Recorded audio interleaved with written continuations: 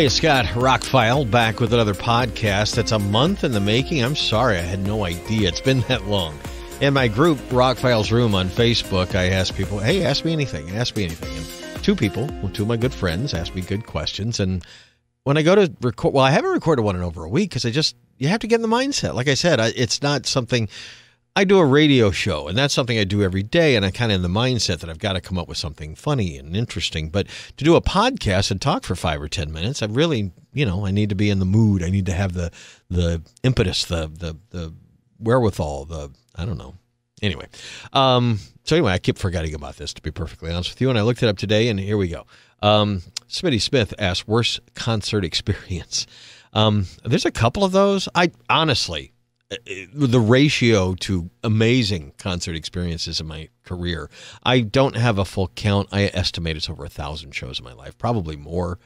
Probably a lot more, actually, if you think about it, and how many days there are in a year. And anyway, one of the worst was, and it was a good show in the end, was seeing Guns N' Roses and Skid Row at their peak of popularity when they could do this. They played the horse track in Birmingham, and it had rained, and you're literally standing in over a foot of mud. People were losing shoes and socks. It was over a foot of mud. It was up to your ankles, not higher. And that was a weird experience, especially with Axl. This was at the time that he was taking like 2 hours between sets. That Skid Row would finish and they start playing music, and then there'd be delays, and this happened more than once to shows I went to at the time, and it was maddening because you're talking an outdoor venue with thousands of people, traffic's going to be a nightmare, and they pushed it all back. They didn't seem to care. I guess that was part of the craziness of it all, but that was a pretty terrible concert experience, even though the show turned out to be really good performances from both bands.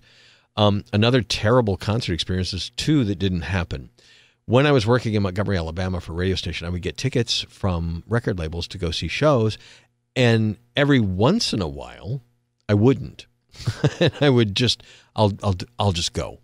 If it was something difficult. Like when Jane's Addiction first came out, there wasn't much they could do. And we said, well, nobody knows who Jane's Addiction is, so we'll drive up there. And, of course, it was sold out. Everybody knew who Jane's Addiction was by that time. So that was Jukebox Hero moment. I stood outside for a little bit, and we listened to a couple songs. They sounded fantastic, but didn't get to see the show. The second one was I bought tickets to see Morrissey, and it's funny that he quoted something today about Sinead O'Connor, and he's bitching about people not, supporting her when she was alive, but they'll support her now kind of thing. And I'm like, really?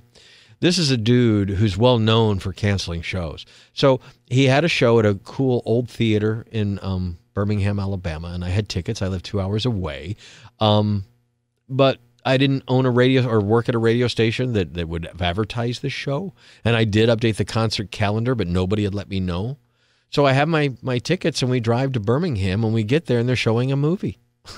And I asked the person at the box office, wasn't there a Morrissey show? Oh, yeah, he canceled like yesterday. Oh, well, I'm, what's playing? What's the movie? So anyway, my worst concert experiences were those. There's a couple disappointments. Like one of the times I met Stone Temple Pilots, Scott Weiland was pretty out of it. He was nice, but he wasn't really in the moment, and that was a disappointment because I was a big fan. Other times he was great. Those are. I'm trying to think of any. Oh, here's the last worst concert experience. This was a high school experience. We had tickets to see Kiss in December. It was rare. I grew up in Atlanta. We didn't get snow. It didn't happen. They called for snow. We get a little bit of ice, some frost. Never got snow. So this is the one time we all drove down to Atlanta. We live right outside of Atlanta in Gwinnett County. It's not far. It's 20 minutes. It's not a big deal. But traffic and everything, and the parents were teenagers, were high school, they're worried about it. So with bad weather coming in, they thought, we're laughing, why don't you park your cars and take the MARTA train in? And then you're only 5 minutes from home, and you can take the train home. Okay, great. So this was Kiss, Axe, and somebody else. There were at least 2 or 3 opening acts. I don't know why Kiss needed that many opening acts. When we get to the venue, shortly before the show sort of started, one of the opening acts was still sound checking, and Kiss had still not sound checked yet, I guess. Or maybe this was high school. This was a long time ago. But there were like 2 bands still to sound check. And this was the time the doors were supposed to open. So we got in, and it was a great concert. I want to say this was Lick It Up. I want to say the hype was real because this was the first show, the first tour they did without makeup. And man, it was nuts. So anyway, the show runs very, very long due to starting very, very late. And they let us out. And this was at a time there weren't really curfews for concerts at downtown venues. If it went to 1, 2 o'clock in the morning, so be it, it did. 80s, what do you know? So anyway, we walk out on the street and it's literally snowed in Atlanta. We're wearing concerts. None of us dressed. It was, it was 55, 60 when we went in. It wasn't that cold. When we came out of the show, it had literally snowed. Everything was shut down. The MARTA train was shut down. We couldn't get to our cars. We had to walk over a block to a Greyhound station and to use the payphone to call somebody's brother who might have been in the area and did come to pick us up. Meanwhile, we're freezing to death. We're putting on our concert T-shirts over our other concert T-shirts, so we're wearing 2 T-shirts and still freezing to death. It was like 30 degrees. Anyway, that was a pretty terrible concert experience, but the show was great. So there really haven't been any bad shows. When I saw the Go-Go's open for the Police, they were out of tune most of the set. When I saw Twisted Sister open for Iron Maiden, they were pretty poor.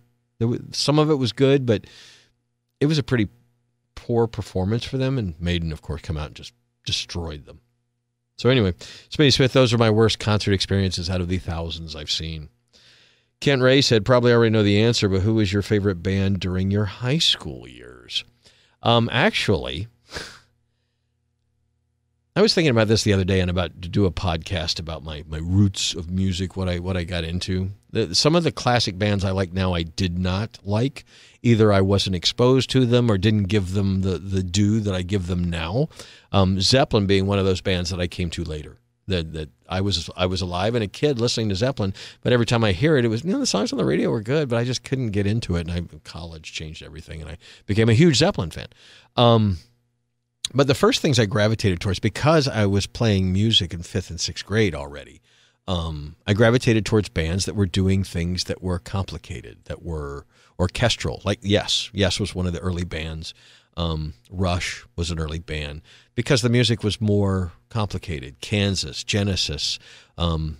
After I got out of the young phase where I was listening to the Osmonds, which morphed into Kiss, by the time I was actually digesting music and enjoying it, and everything from the Eagles Hotel California album to Jefferson Starship's Earth was in my collection at the time, because my grandmother was giving me those bonus free albums you could get from the Columbia Record Club. Before the tapes, it was records. I got vinyl for free. She would give me these things, and I would pick out whatever albums they had that I didn't have. And that's how I got introduced to some of that stuff. Once I got into radio and everything, I'm exposed to everything, and my taste diverged even more. But anyway, when I was in high school, I still had a love for Kiss, but that was kind of becoming a kid thing. I was definitely liking the heavier stuff, and for us, metal still was a new thing. We didn't call Black Sabbath metal. Black Sabbath was a rock band at the time. Then when Ozzy came out, and then you had Iron Maiden and Judas Priest coming out. Well, Judas Priest came out in the late 70s. So I was listening to that, things that were not so much metal, but just more complicated than what you heard on the radio all the time. 96 Rock in Atlanta was pretty diverse. So my favorite bands around the high school time, Triumph was a big band for me because a lot of people didn't. I like Rick Emmett's vocals, the guitar work. They had a brief period. When I look back on their career, what I really, really love about Triumph. But my favorite bands in high school, pretty much all of those listed. I was a big Priest fan, big Police fan. Definitely Rush. I came to Rush right about 2112 or just after, thanks to radio in Atlanta. I was an only child, so I didn't have an older brother to turn me on to that kind of stuff. I eventually started out hanging with when I got into high school, I hung out with a junior and a senior, and they were introducing me to, Ozzy or Dokken or whatever, the great guitar bands of the time. Van Halen was a big one in high school, huge. Eddie Van Halen had blown our minds in 78, 79, and so by the time I got in high school in 80, they were firing on all cylinders with Women and Children First and Fair Warning. And saw the Diver Down tour, saw the Fair Warning tour in the Fox. That was the last small show they did, I think. Last small tour before they went to big arenas. I'm trying to think of other bands in high school. A lot of bands I still like. I got into Marillion towards the end of high school, with Misplaced Childhood, end of high school, beginning of college, when that album came out, was that time. I was getting into progressive rock, or I was still in it. We didn't think of Kansas or Yes as progressive. It was just rock. It was just weird rock, orchestral rock. We had other names for it. Now it's prog rock, dude. Yeah, those were my biggest bands in high school. If I think back on one of the cassette, it was a lot of hair bands. I was into Def Leppard early. They opened for Billy Squier when they were young. They were really good. I was very much into Queen. Yeah, so my tastes really haven't changed that much. I mean, I like a lot of modern bands that all call those bands, I guess, their muse. That's the word I was looking for earlier. My muse. Anyway, those are the answer to the 2 questions. If you'd like more, put them in the comments below where you're listening to this podcast, and I'll answer questions. I think that's a great way to do it until I can get a better internet connection and can do a live question and answer session, because I really like to do that once a week or once a month if I can work it out.